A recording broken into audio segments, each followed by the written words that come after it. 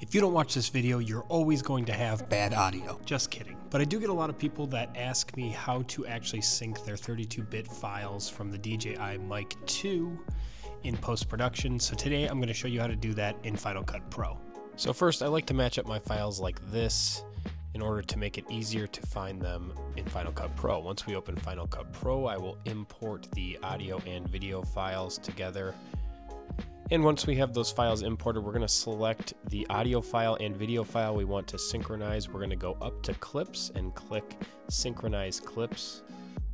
You'll get a pop-up window, and I like to keep everything pretty much how Final Cut Pro keeps it, and click OK.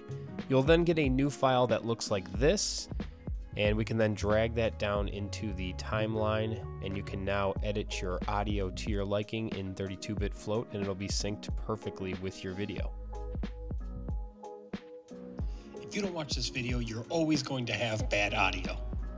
Just kidding. But I do get a lot of people that ask me, if you want to see my entire process on how I record in 32-bit float on the DJI Mic 2, click on this link down below and subscribe to learn more about the gear that you use.